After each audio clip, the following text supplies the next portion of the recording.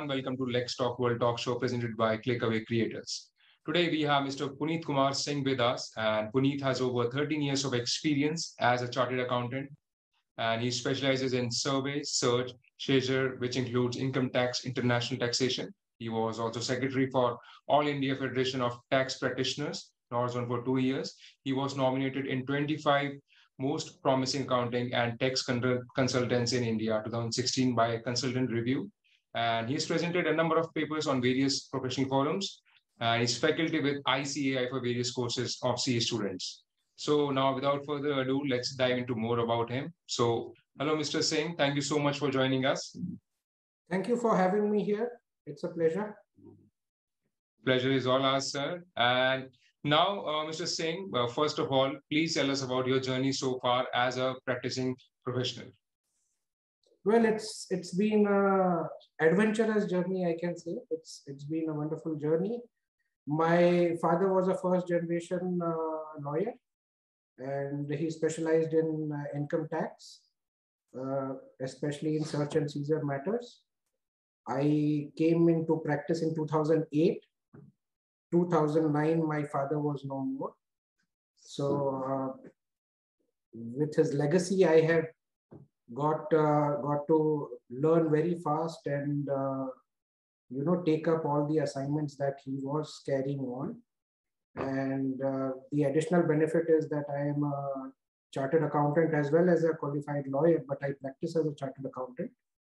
So we have, the peculiar thing is that we have offices in Gurgaon as well as in Varanasi, but as an emotional attachment, we have kept our head office in Varanasi, and we do international taxation matters and some litigation matters from our Gurgaon office. And we are especially the international taxation matters from the Gurgaon office, and a lot of search, seizure, and survey matters from Varanasi. So it's been very fulfilling. I have been advising on matters related to European countries, the UAE, Egypt, Uruguay. As far as Uruguay, recently during the Omicron wave, I have traveled to New Caledonia, which is a small island nation near the Australia as well as New Zealand, and provided some consultancy there. So that's the journey so far. That's really nice to know. And now I would like to ask you about a complex legal issue that you worked on, and please also describe the complexity and tell us how you approached it. Yeah, so there have been many complex issues that have come up when you talk about cross-border agreements, etc. The one that I would like to share is related to one of my clients had got a job of dismantling a plant from Norway, which was to be erected in Vietnam. So the agreement between the Norwegian seller and the Vietnamese purchaser, it was that the plant would be exempt from VAT when they are purchasing it from Norway. We were the contractors for dismantling that machine in Norway, and the purchaser, we were appointed by the purchasers to dismantle a machine that they had purchased. There was an implication that whatever services we provide, there would be the agreement between the purchaser and our contractor was such that any VAT on it would be payable by the contractor, that is my client. In Norway, you cannot go directly from India and represent them. You have to engage a Norwegian firm who will represent or put up your issue in the Norwegian language before the authorities. So we engaged a firm having an antecedent of more than 100 years. When we went for the initial meeting, their view was that no, we will have to end up paying that amount of VAT, which was huge. And my view was, since we have been right from the basic, when we were studying, we have been taught that, if the end product is exempt from VAT when you are exporting something, it's simply to make it more, competitive in the global market. So any VAT on the ancillary services related to making that end product sellable has to be exempt. The Norwegian authorities were not very clear on it. The law firm was also not very clear on it. However, we presented a brief to them and I explained my part that, see, ultimately, you need to have your product sellable in the global market. You have exempted the VAT on the sale of that item, but the removal of the item is attracting VAT, which is not really logical. So we made an application to the Advanced Ruling Authority. The initial application was rejected. They said that no, there will be VAT implication on the dismantling part.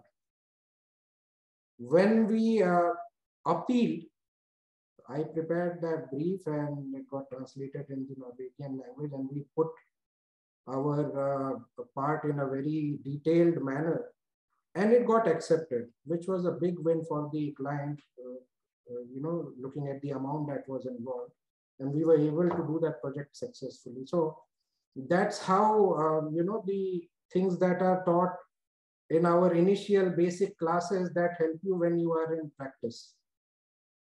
So this was the issue that I would want to share with everybody. That was really a complex issue that that you actually told us right now. So now, moving forward, how do you try to prevent litigation while drafting or advising on cross-border agreements or contracts? Yeah, so any kind of contract, the thumb rule that over a period of so many years that I have come to understand is that the thumb rule should be to avoid any ambiguous language or any scope of dual interpretation. It has to be clear, it has to be detailed, and when you are involving two parties who come from different regions or even maybe speaking two different basic languages, it is always better to have your contracts worded in a very simplified manner. If you feel that there is a scope for ambiguity, that should be addressed right at the drafting stage and not when you are going into arbitration or going to the courts to try and resolve the dispute. So most of the disputes can be addressed if the drafting is good. So I try and focus on, we have to spend more time on the drafting and planning of the contract so that the thought of both the parties are included on paper to envisage the worst case scenarios and not keep anything vague, just so that the contract can be signed at the earliest stage. We take our time, we try to draft it in simplified and unambiguous language. We try to crystallize all the issues. Thank you so much for that. And now the pandemic, now that we're still in between the pandemic and we're still trying to get out of it, the pandemic saw some courts begin moving towards more remote proceedings and availability. So is this sustainable and a possible way to increase access to justice, in your opinion? Yes, I have seniors as well as colleagues who are better utilizing their time now than before by, sitting in one office, having multiple laptops and computers and simultaneously appearing in various courts. So it saves the time in traveling. However, see, your question is about sustainability of this. There are cases where the physical appearance is a must. So we have to look at a scenario where a balance is maintained. The simple issues can be sorted out online also. But on the typical matters, the lawyer has to be present before the bench and arguing in physical form so that he can put up those complicated matters before the court in a more justified manner. But if the matters are simple, I think even the lawyer or the professional would prefer to sit in his chair in his office and argue the matter in a better way than being present in a different court. Exactly, I completely understand. And now, in the era of legal technology, what are the most commonly used tools for you? Yes, technology has gone far and wide. We try to stay ahead of the curve. We keep ourselves updated with the latest gadgets and the technology that's coming in. It's more of a challenge in a city like Banaras than in Delhi, Gurgaon, Bombay, to have those technologies available to you. But we try to use it. For example, the web conferencing software, Zoom, Teams, we have been using some form or the other before the COVID started, just to utilize our time efficiently. So we were really geared up even in the pandemic times to give access to our clients for our services online by being available on web video platforms. So that was web video platforms have really helped in in having meetings with the clients. You save time if you are doing it judiciously. You save time and time traveling, and you can be available from a city like Varanasi globally to the clients. So that's how we have been doing it, and we continue to use. We are using a lot of other software for, appointment bookings and scheduling our day, etc. So that helps a lot. That is actually the beauty of technology. Yes. So, as you said, and as you mentioned that, from Varanasi, you have actually reached out to, uh, you have reached out to each and every part of the world. So that's the beauty of technology. And now, as we all know, that time is money in any profession, and in legal is most of all. So, how do you ensure to make the best use of time as a practicing chartered accountant? See, it's all about the approach. If your approach is to be, focused on becoming a better professional each day, and you keep reminding yourself to be a better professional each day, it helps a lot. It goes a long way. That means my idle time, it does not go on, watching movies, etc. I would rather prefer investing my time in becoming a better professional by reading up on new matters, reading up on what's happening across the globe related to our field, which makes me better as a professional and more available to my clients as and when that issue crops up for them. So it has to be, that focus has to be there, that and you keep asking yourself that question, that what I am doing right now, is it going to help me as a professional at a later stage or not? That's very important in the early life of a professional, to grow at a rapid rate. So that is something that I follow. I read a lot in my free time, and as far as organizing my time goes, I follow certain practices. I try to prioritize on the urgent issues, and because we have only 24 hours, and 24 hours as much as we can do, so I prioritize on the urgent issues. I have a task list that I revisit every night before I go to sleep, so I know what we have achieved and what we need to do the next day. So that's how I have been doing it, and it's helped me a lot. Thank you for explaining that really well.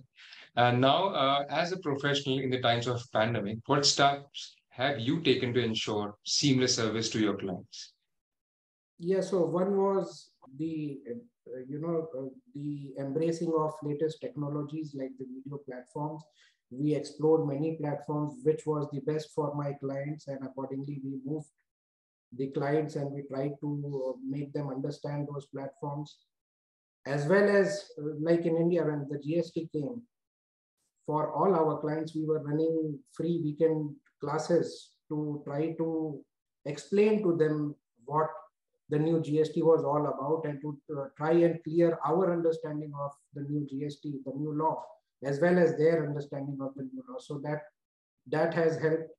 We have been we have been doing continuing that trend even now, we do meetings from time to time with accounting teams of our clients to try to explain them the latest that has been happening in the laws.